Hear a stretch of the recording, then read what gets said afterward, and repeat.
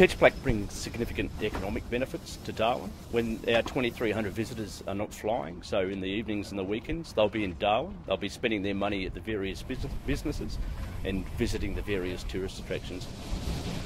We start with an activity down at the Mindil Beach Markets on Thursday the 14th of August. We'll be having a flyover with an aircraft.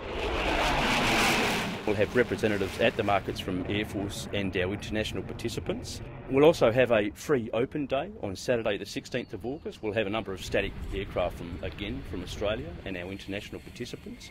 And for those that would like to see the aircraft up a little bit more close and personal as they fly, we recommend that they station themselves down at Amy Johnson Drive, and that'll provide them the best vantage point for seeing those aircraft.